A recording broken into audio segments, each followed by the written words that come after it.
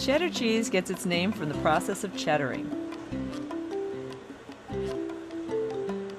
Instead of using a pressing table, thick slabs of curd are repeatedly stacked and turned to expel the maximum amount of whey.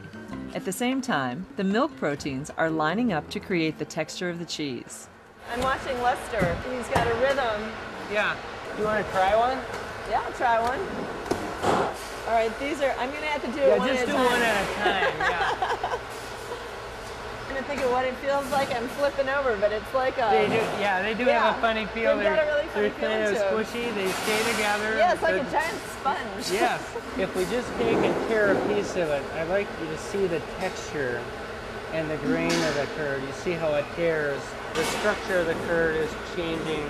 So it looks like a chicken breast. Yes, exactly. This is the texture that we want.